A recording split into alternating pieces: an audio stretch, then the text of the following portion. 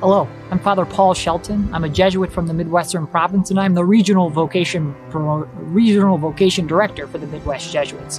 And I want to tell you about my cannonball moment.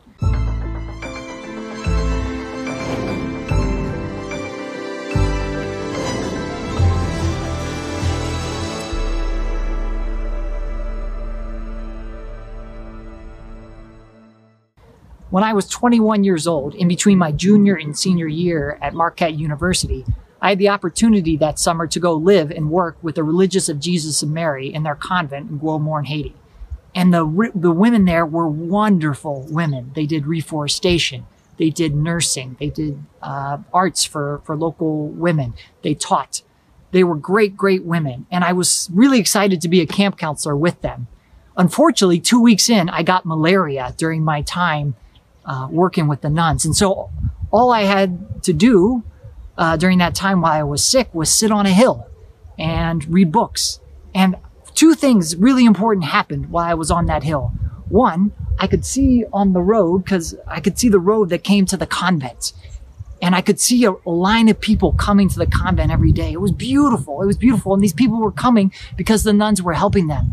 And in my brain, I just saw the Star of Bethlehem over the convent. And I just thought, this is the nativity scene. People are meeting Jesus here. And it was a really powerful image of me, of what a life dedicated to the Lord could do for you. And the second was I had two books to read. One book was The Power and the Glory by Graham Greene. It's about a priest who doesn't want to be a priest and who's a sinner, but the circumstances are so bad in Mexico that eventually he embraces his vocation to be a priest and does great things for the people of God.